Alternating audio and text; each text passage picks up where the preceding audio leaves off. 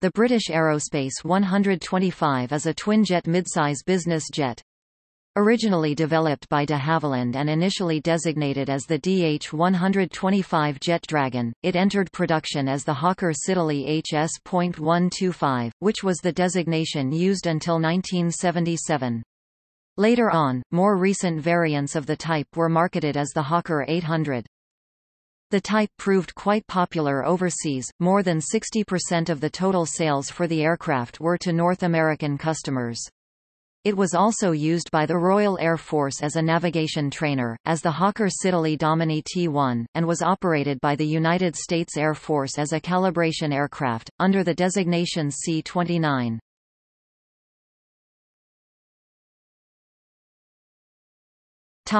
Development.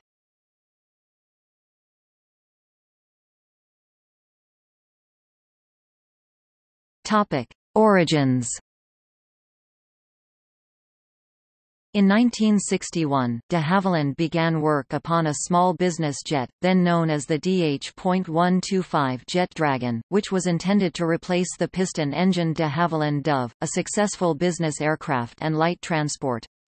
Prior to the start of the project, de Havilland had determined that a successful business jet would require several variables to be met, including a range of at least 1,000 miles, the speed and cost factors of a suitable jet engine to outperform turboprop-propelled competitors, and an engineering philosophy that favored reliability and conventionality. The design team settled on a twin-engine aircraft with the engines mounted on the rear fuselage. The Bristol Siddeley Viper turbojet powerplant was selected to power the type. On 13 August 1962, the first of two prototypes conducted its first flight. A second aircraft followed it on 12 December that year. The second prototype was more aerodynamically representative of a production aircraft, and was fitted out with more equipment than the first prototype. The subsequent production standard aircraft incorporated several changes and improvements from the prototypes, such as a longer fuselage and a greater wingspan. The first production standard aircraft performed its first flight on 12 February 1963.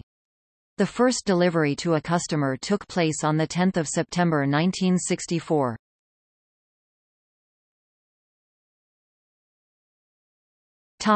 Production. The aircraft went through many designation changes during its service life. Hawker Siddeley had bought de Havilland the year before the project had started, but the legacy brand and DH designation was used throughout development. After the jet achieved full production, the name was changed to HS.125, except for American exports, which retained the DH.125 until it was replaced by BH.125 for Beechcraft Hawker. When Hawker Siddeley Aircraft merged with the British Aircraft Corporation to form British Aerospace in 1977, the name changed to BAe 125. When British Aerospace sold its business jets division to Raytheon in 1993, the then main variant of the jet became widely referred to as the Hawker 1000. While the two prototypes were assembled at de Havilland's Hatfield site, final assembly of all production aircraft would take place at the Broughton factory near Chester until the 1990s. By the 2000s, the fuselage, wings and tailfin of the aircraft were still being assembled and partially equipped in the Broughton site, now being owned and managed by Airbus UK. Various sub-assemblies were also produced in Airbus UK's Buckley facility. From 1996 onwards, the assembled sections and components were shipped to Wichita, Kansas in the United States, to undergo final assembly. Writing in 1993, Flying Magazine said of the type, "In numerical terms, the 125 series is the most successful British commercial aircraft ever built, and the world's longest in-production business jet." Production of the aircraft came to an abrupt halt in 2013 due to the bankruptcy of owner Hawker Beechcraft, who has suffered during the Great Recession of the late 2000s, in which demand for business jets had slumped for a number of years. The type had been in production for more than 50 years when manufacturing stopped, during which time over 1,600 aircraft had been produced. In April 2013, the type certificate and support responsibility for all 125s built was transferred to the reformed Beechcraft Corporation. As of October 2012, Beechcraft does not intend to restart production of its business jet lines, instead the company intends to alternatively sell or dismantle the production facilities for the 125 family. Topic design. The DH.125 is a low-winged monoplane, powered by two engines mounted on the rear fuselage. It features a slightly swept wing, being based upon the larger de Havilland Comet's wing planform, and employs large slotted flaps and air brakes to better enable operations from small airfields. The aircraft can be flown from hardened grass airstrips. The type has a perfectly cylindrical fuselage with the one-piece wing mounted upon the underside of the fuselage. This design allows for the majority of manufacturing and assembly work of the wing and fuselage to be performed as separate sections, with the two being joined together late in the production process. The wing also houses integral fuel tanks which contain the majority of the aircraft's fuel. Early models of the aircraft were powered by several versions of the Bristol Siddeley Viper turbojet engine, while later aircraft have adopted more recent turbofan powerplants such as the Garrett TFE 731 and Pratt & Whitney Canada PW300. As well as providing the propelling thrust of the aircraft, each engine's accessory gearbox drives electric generators for electrical power and fuel, oil, and hydraulic pumps. The design is redundant so that in the event of a single engine failing, all aircraft systems continue to operate normally. All control surfaces of the aircraft are aerodynamically balanced via setback hinges and geared tabs. The flaps and air brakes are operated using the aircraft's hydraulics, while the ailerons, elevators, and rudder are manually actuated. The design of the control circuits allows for an Collins-built AP103 autopilot to be incorporated. Each aircraft is typically equipped with a de-icing system, which uses a mixture of bleed air from the engines, TKS fluid for general airframe, and AC electric windshield heating to prevent ice formation. From the type's introduction to service, weather radar was incorporated into the aircraft's avionics. Some operators, such as the Royal Air Force, have equipped their 125s with electronic countermeasures to defend against hostile missile attacks upon the aircraft. The pressurized fuselage was designed to accommodate 2 pilots and 6 passengers. Various interiors were offered, with a high degree of passenger comfort. In an executive configuration, the flight deck is separated from the main passenger cabin. The single entrance of the aircraft, located directly behind the cockpit and forward of the passenger cabin, forms a vestibule area in which luggage can be stored and meals prepared during flight.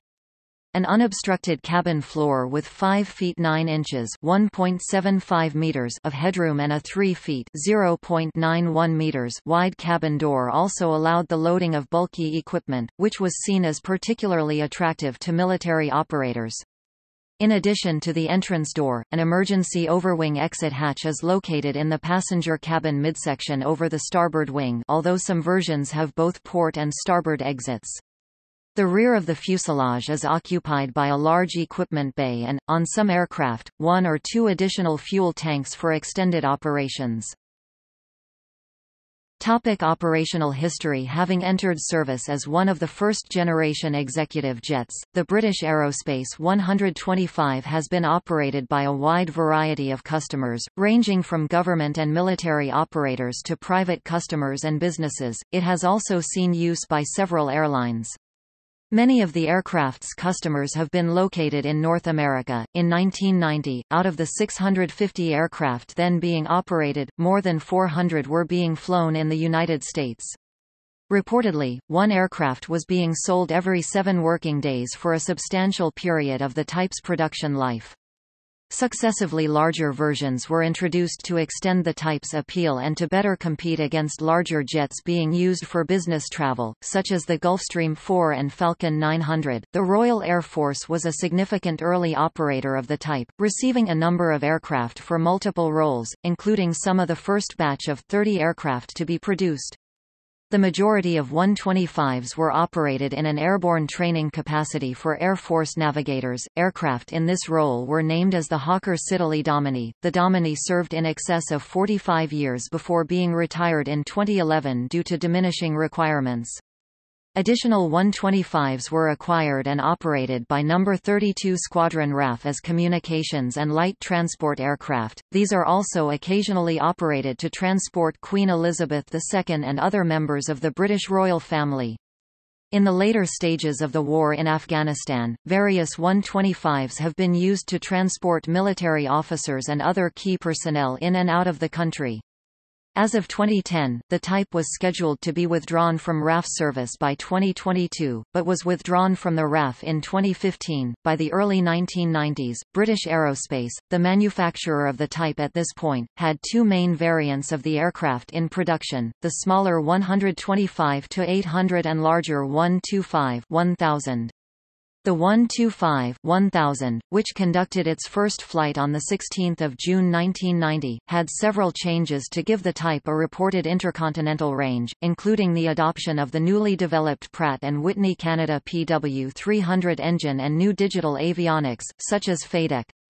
Following Raytheon's purchase of British Aerospace's business jet division during the 1990s, the two in-production variants were redesignated as the Hawker 800 and Hawker 1000 respectively. The 125 is the only business jet to have been hijacked. In 1967, a chartered 125 carrying the former Congolese Prime Minister Moise Soum was diverted to Algeria by armed persons on board. The 125 is also likely to be the only business aircraft to survive being hit by an air-to-air missile. In August 1988, a British Aerospace 125-800 transporting Botswanan President Kit Masier was struck by a missile launched by a nearby Angolan MiG-21, apparently inadvertently. While badly damaged by the direct hit, which resulted in the loss of an engine, decompression of the cabin, and rupture of its fuel tanks, the aircraft was successfully landed by BAe demonstrator pilot Arthur Ricketts. It was later rebuilt. In 2013, the FAA modified its rules to prohibit the operation of jets weighing 75,000 pounds (34,000 kilograms) or less that are not Stage 3 noise compliant, specifically mentioning the 125 series of aircraft. This required any aircraft of the type either to have compliant engines installed, or to be fitted with a hush kit, to fly over most of the United States after 31 December 2015.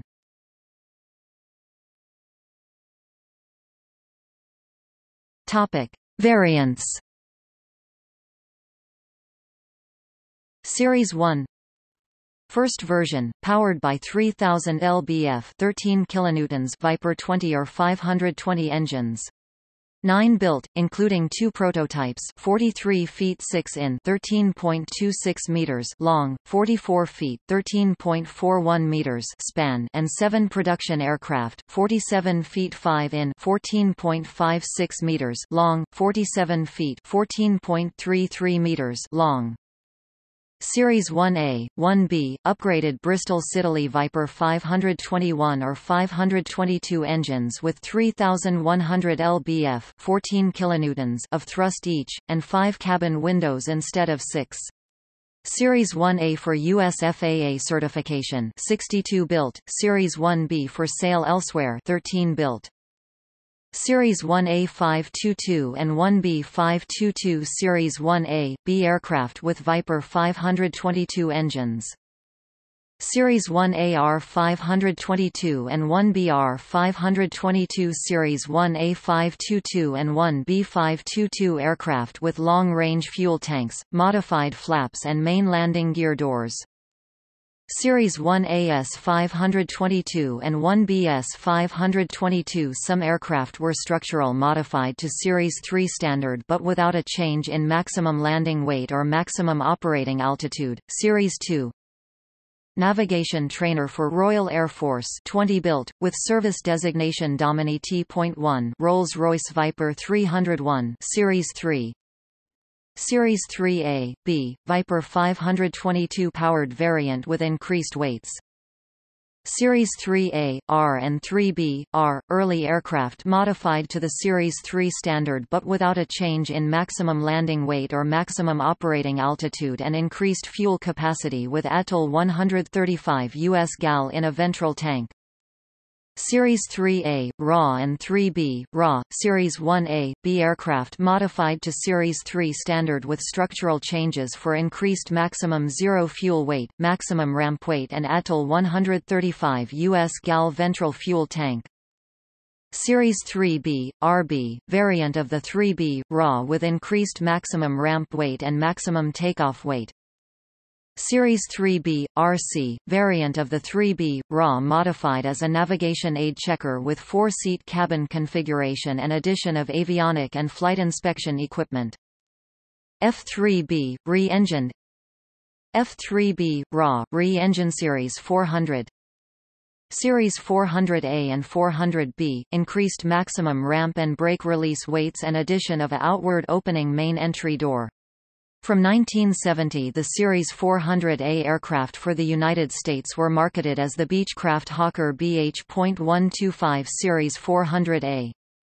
Series 401B, increased maximum takeoff and zero fuel weights and alteration to cabin loading. Series 403A C, the same as a 403B but for use in Canada. Series 403B, increased maximum takeoff, zero fuel and ramp weights, alteration to cabin loading. HS.125cc 1 military designation for a Series 400 liaison aircraft for the Royal Air Force Series 600.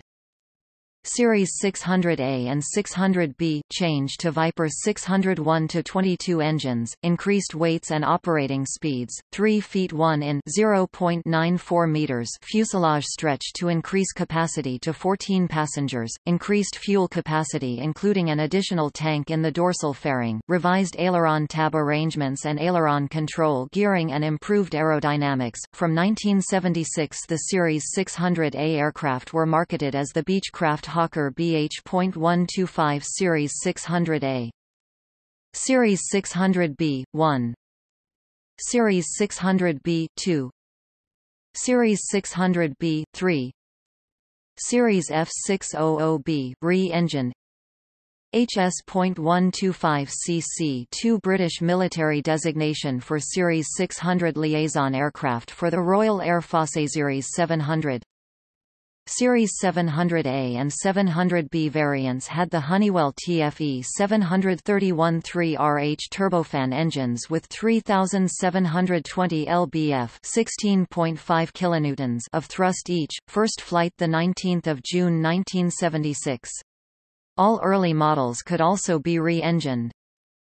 BAe 125cc3 British military designation for Series 700 liaison aircraft for the Royal Air Force. HS.125 Protector, Series 700 based maritime patrol aircraft with a search radar and camera. Series 800. BAe 125,800 increased wingspan, streamlined nose, tailfin extension, increased fuel capacity, first corporate jet to feature an EFIS cockpit, upgraded engines, first flight 26 May 1983. Hawker 800 final variant of the BAe 125,800 series. Produced under the corporate aircraft moniker before being replaced by the Hawker 800XP. Hawker 800XP, variant with TFE 731-5 BR-1H turbofan engines with 4,660 lbf (20.7 kilonewtons) of thrust each. Hawker 800SP and 800XP2 the designation for Hawker 800 and Hawker 800XP aircraft fitted with Aviation Partners Inc. (API) winglets. Hawker 850XP 800XP with factory-installed winglets and interior updates. Hawker 900XP 850XP with Honeywell TFE 731-50R turbofan engines for increased high performance and longer range and modified avionics.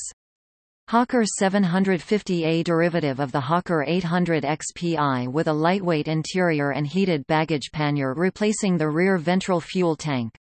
C-29A, United States military designation for a derivative of the BAe 125800 designed to replace the Lockheed C-140A, used by the Air Force to accomplish the Combat Flight Inspection and Navigation Mission at U.S. airbases around the world, participated in Operation Desert Shield and Operation Desert Storm during the First Gulf War. U-125 BAe 125800 based flight inspection aircraft for Japan, similar to C-29A. U-125A, Hawker 800 based search and rescue aircraft for Japan, equipped with the APS-134LW radar system. Series 1000 British Aerospace BAe 125 Series 1000A and 1000B, intercontinental version of the Series 800, 2 feet 9 in 0.84 meters fuselage stretch to increase capacity to 15, increased fuel capacity. Pratt & Whitney Canada PW305 turbofans with 5200 lbf 23 kilonewtons thrust each. First flight the 16th of June 1990. 52 built Hawker 1000 BAe 125 1000 after 1994 Hanley Page HP.130 A 1965 proposal with boundary layer control wings not built. It was to be powered by two Bristol Siddeley Viper 520s of 3000 lbf 13 kilonewtons thrust with a projected maximum speed of Mach 0.8. This conversion was for laminar flow research purposes.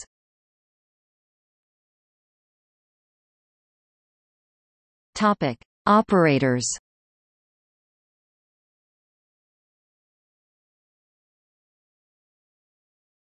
Topic: Civil operators. Private operators, air taxi, shared ownership and corporate charter operators worldwide. Between 1965 and 1972 Qantas used two Series 3s for crew training.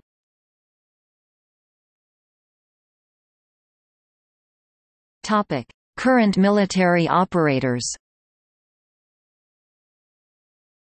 Botswana Defence Force Air Wing Brazilian Air Force Japan Air Self-Defense Force Flight Check Squadron Malaysian Air Force Nigerian Air Force Pakistan Navy Saudi Arabia Royal Saudi Air Force South Korea Republic of Korea Air Force Turkmenistan Airlines on behalf of the government Uruguayan Air Force.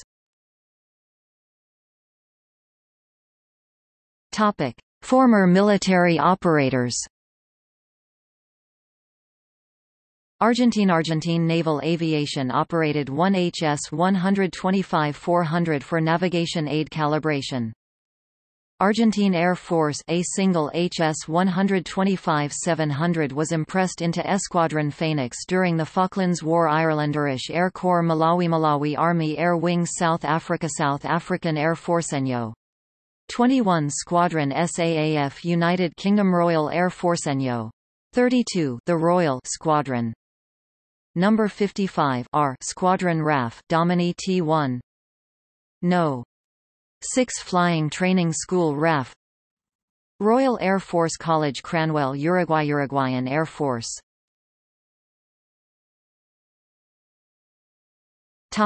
Accidents and incidents. In July 1967, Air Hansen HS.125 GASNU carrying former Congolese Prime Minister Moise Soum was hijacked and taken to Algeria.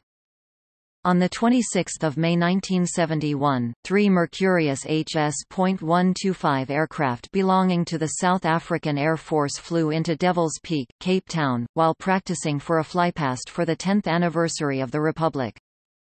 On 20 November 1975, a British Aerospace BAe 125 overran the runway at Dunsfold Aerodrome after a bird strike on takeoff. The aircraft hit a car that was travelling along the A281 at the time and stopped in a nearby field, killing 6 people in the car and injuring 1 crew member out of 9 passengers and crew. The aircraft was being flown by the well-known, World War II fighter ace John Cunningham. On 8 September 1987, a Brazilian Air Force Hawker Siddeley HS.125 registration FAB 2129 crashed upon takeoff from Carajás. All 9 occupants died. On 7 August 1988, a BAe 125 owned by the Botswana government was carrying the President of Botswana, Kit Masier, and his staff to a meeting in Luanda. An Angolan MiG-23 pilot fired 2 R-60 AW-8 missiles at the plane. One missile hit the No. 2 engine, causing it to fall off the aircraft. The second missile then hit the falling engine. The crew was able to make a successful emergency landing on a bush strip at Aerospace BAe. There were no fatalities. On 16 March 1991, a Hawker Siddeley HS-125-1A charter aircraft N831LC carrying band members for Reba McEntire crashed into the side of Otay Mountain. The accident occurred shortly after takeoff from San Diego, Brown Field Municipal Airport. All 8 band members aboard plus 2 pilots were killed in the crash believed to have been caused by poor visibility. On 31 July 2008, a British Aerospace 125 operating as East Coast Jets Flight 81 crashed nose down into a cornfield after overrunning a runway at Awatana Degner Regional Airport, after a business flight from Atlantic City International Airport. All 6 passengers and 2 crew members were immediately killed in the crash. The NTSB investigators believed the cause of the crash was pilot error after investigation. On 5 September 2015, an HS-125 of Senegalair was involved in a mid-air collision with a Saba Airlines Boeing 737 over Senegal. It is thought that the HS-125 suffered a decompression that incapacitated the flight crew. The aircraft crashed an hour later into the Atlantic Ocean west of Senegal with no survivors.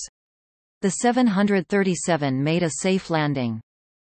On 10 November 2015, an Execuflight Hawker 700A crashed on approach to Akron-Fulton International Airport in Akron, Ohio, killing all 9 aboard.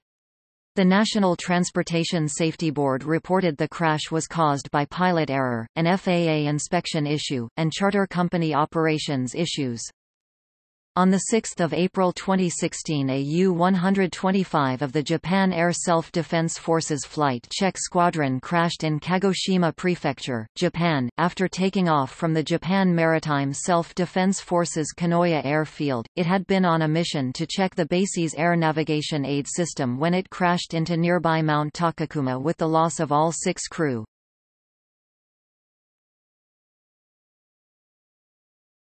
Topic: Aircraft on display. United Kingdom GARYB, Series 1 second prototype is on display at the Midland Air Museum, Coventry, England. GARYC, Series 1 third prototype and first production aircraft is on display at the de Havilland Aircraft Museum, London Colney, England. GASSM, a Series 1 522nd is on display in the Flight Gallery at the Science Museum London, London, England. XS709, a Domini T.1 is on display at the Royal Air Force Museum Cosford, Shropshire, England. XS726, a Hawker Siddeley Domini T1 is on display at the Newark Air Museum, Nottinghamshire, England, United States. And 600MK, a Series 125 600A is sunk at the Athens Scuba Park in Athens, Texas for scuba divers to explore.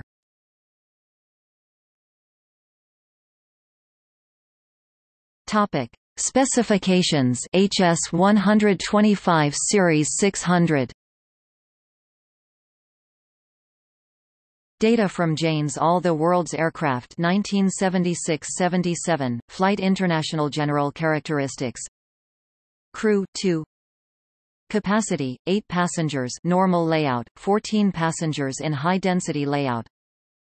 Length 50 feet 6 in 15.39 meters. Wingspan 47 feet 0 in 14.33 meters. Height 17 feet 3 in 5.26 meters. Wing area 353.0 feet squared, 32.8 square meters. Empty weight 12,530 pounds, 5,683 kilograms. Max takeoff weight 25,000 pounds, 11,340 kilograms. Powerplant, 2 times Rolls-Royce Viper 601-22 turbojets, 3,750 lbf, 16.7 kilonewtons each. Performance. Maximum speed 522 miles per hour, 454 knot, 840 kilometers per hour at 28,000 feet, 8,500 meters max cruise. Cruise speed 464 miles per hour, 403 knot, 747 kilometers per hour at 39,000 feet, 11,900 meters economic cruise. Stall speed 96 miles per hour, 83 knots, 155 kilometers per hour flaps down. Range 1796 miles, 1560 nmi, 2891 kilometers max fuel and payload. Service ceiling 41,000 feet, 12,500 meters. Rate of climb 4,900 feet per minute, 24.9 meters per second. Topic. See also. Related development.